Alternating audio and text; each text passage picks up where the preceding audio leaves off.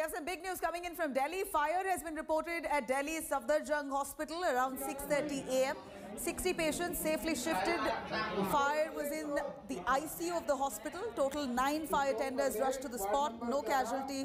All patients have been rescued. These are visuals coming in from inside the hospital where the fire was reported at Delhi's Safdarjung Hospital just around 6:30 a.m. this morning.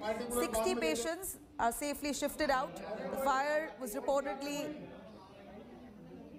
sparked right inside the ICU of the hospital. Total of 9 fire tenders have been rushed to the site. No casualties reported. All patients have been rescued and safe.